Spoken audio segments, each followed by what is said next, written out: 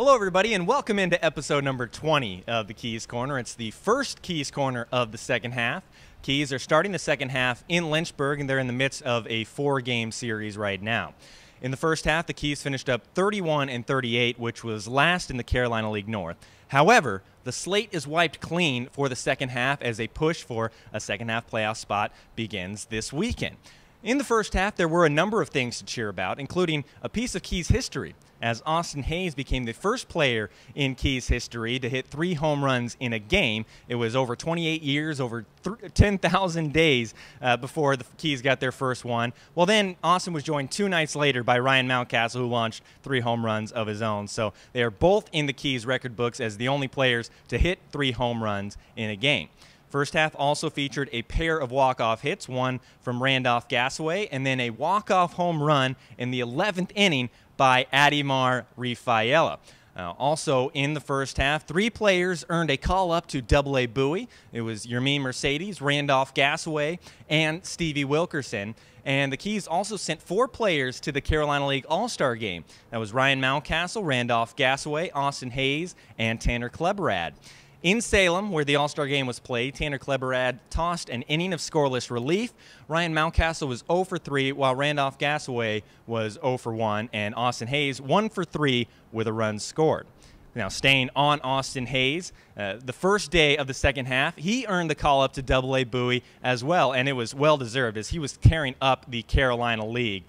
He hit .328 with 16 home runs, 41 RBIs, and led the Carolina League with 86 hits, hitting primarily out of the 2-hole, but then he slid up to the 1-hole when Wilkerson got the call-up to Bowie. So very well-deserved for Austin Hayes. Congratulations to him, and we wish him the best of luck in Bowie.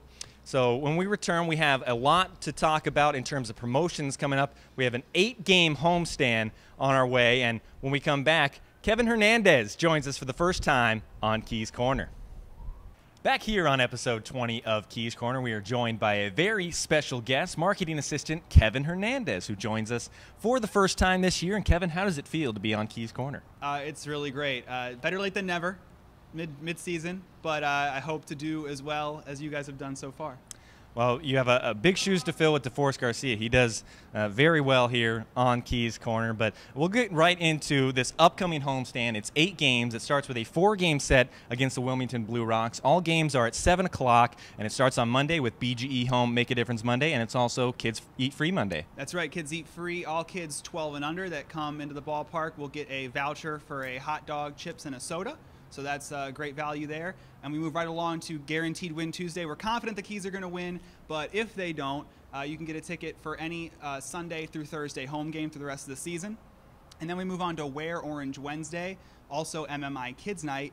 And then we finish off Thursday with a great night of baseball and move on to what will be an action-packed weekend. Yeah, it really will be an action-packed weekend. It starts on Friday night. We have 4 sets of fireworks. The first time this year that we've had 4 straight nights of fireworks. Starts on Friday night against the Lynchburg Hillcats, and the weekend begins with a Manny Machado t-shirt giveaway presented by Nimio, and it's also Coyote's birthday and Minions night. It is Coyote's birthday, a big celebration. We'll celebrate with a Minion theme. We'll have some birthday party themed games on the field. We'll have some of the interns running around in Minion costumes, and we'll also have a few mascots coming out to the ballpark as well. Notably, Louie from Bowie, one of our affiliates, will come out, and we'll also have Poe from the Baltimore Ravens, and a few other surprises will be coming out. So it should be a fun time to help Coyote bring in another year. A great way to start off weekend baseball, and then it continues on Saturday night. One of our biggest celebrity appearances coming up, Michael O'Keefe, who played Danny Noonan on Caddyshack. Caddyshack, another big celebrity appearance coming up. We've had a few so far this year, have gone really well. Expect nothing but good things from this as well. And yeah, we'll have some golf-themed Caddyshack-type games on the field as well for that. I'm a big golf guy, big Caddyshack guy, so that'll be a lot of fun. We continue on in the weekend, and as always, it's Sunday Funday presented by Chili's. That's right. Sunday Funday, as we always do, we'll have Catch in the Outfield. We'll have some players up on the concourse signing autographs.